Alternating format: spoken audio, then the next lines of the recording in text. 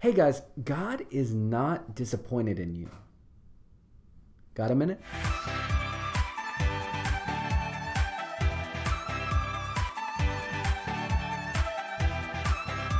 This message is for the Christians.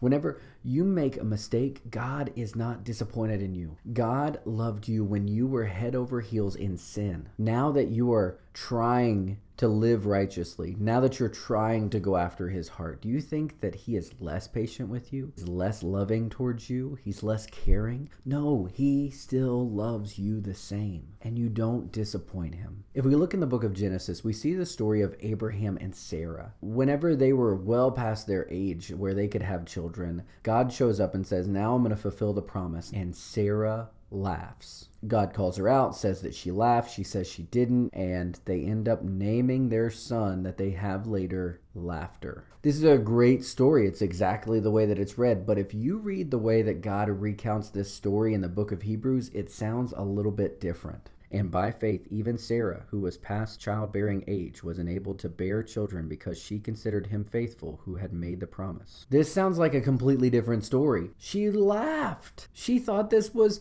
a funny joke, that this was a lie, that this wasn't gonna happen. She gave up on it. But that's not how God remembers it. God said that she bore a child by faith because she believed in him who made the promise. God doesn't focus on our mistakes. Whenever we make a mistake, it is his loving kindness that brings us back to him. No matter what you've done, no matter what hidden sin, no matter what there is under the surface, God loves you. He's not disappointed in you. He is waiting for you to turn towards him, and he can forgive you and love you and bring you up into his embrace.